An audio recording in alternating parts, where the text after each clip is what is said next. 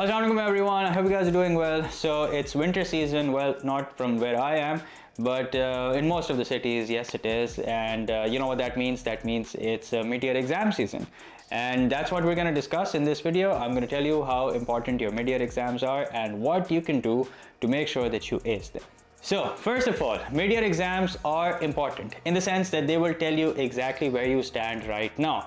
But whatever performance or whatever grade that you get in your mid-year exam, that is not what you will get in your CIE. Because obviously you'll have a lot of time to put in the effort, and you know, with the extra added pressure, we end up using that as motivation, and that is what becomes our driving force. You know, put in the effort, put in the hours, and that is actually when we really start to learn, and that is when we really start catching up. But that doesn't mean that you can just compromise your mid-year exams. Like I said, they will tell you exactly where you stand right now, and they will also tell you exactly the amount of effort that you need to put in order to get the desired grade that you want in your CIE exam. So don't take them lightly. You know, it's like a good you can say a good litmus test to see where you stand, what are your weak areas, what are your strengths, and just use the result, you know, use this opportunity to understand where you are right now. Like I said, what your strengths are, what your weaknesses are, and then use the next 4 or 5 months that you have until your CIE exam to prepare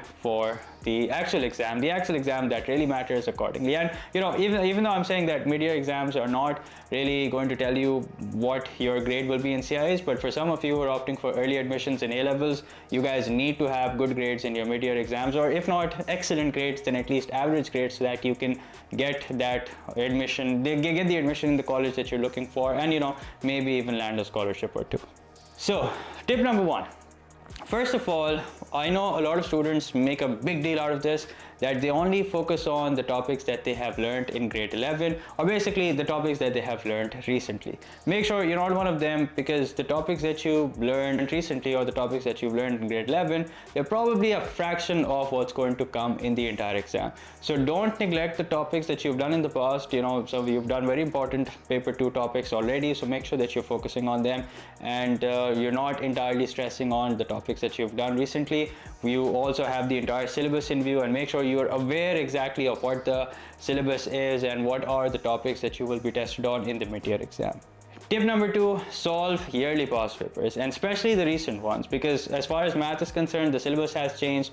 Make sure that you solve the specimen paper also. There are 2 specimen papers. Make sure that you solve both of them.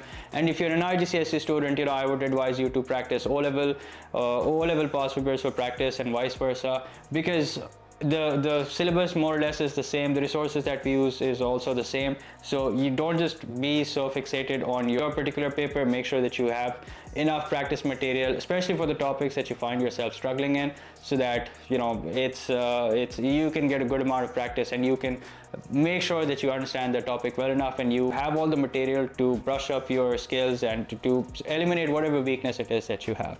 Tip number 3, and that is, do not stress over the topics that don't carry a lot of marks, at least for now, at least for as long as you don't have the actual CIE exam, because I see a lot of students make a big deal out of topics such as symmetry and other topics such as relative frequency. I mean, I'm not saying that, you know, as a teacher, I would never say that you should skip a topic. Obviously, you need to cover the entire syllabus, but don't stress over topics that don't carry a lot of marks. Okay, these are 2 or at max 3 marks topics. So even if, let's say, you don't do them, and you use this time obviously to focus on the topics that really matter, you know, especially paper 2 topics, trigonometry, statistics. I'm talking about math right now, and for all other subjects, I'd suggest you ask your teacher, and mensuration and all that. So make sure when you solve enough yearly past papers, you'll have an idea as to what are the important paper 2 topics, what are the topics that carry a lot of marks, and what topics don't. So don't, like I said, just focus on the topics, for now at least, that carry a lot of marks, so that you can get an average or even an above average grade. And as soon as you're done and you have that break, and then when you come back, you can focus on the rest of the topics as well.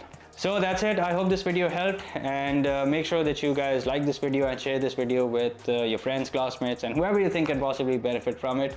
And I would also like to take this opportunity to announce that my online classes for exams in May, June 2025, crash course classes basically, are starting from January. We'll be starting the registrations from December. So make sure that you're following on Instagram and you're subscribed to the channel so that when we announce, you don't miss out. And these classes will be held live, and there will be recorded sessions also. In the end, there will be a past paper session also of yearly past papers, and alongside we'll also be doing topical past papers. So we'll be having lots and lots of practice, and we're going to be focusing especially on the paper pattern that has changed, especially for IGCSE students, so that we can make sure that you guys are well prepared for the actual CIE exam. So that's it for this video. I'll see you guys in the next one. Until then, take care. Bye-bye.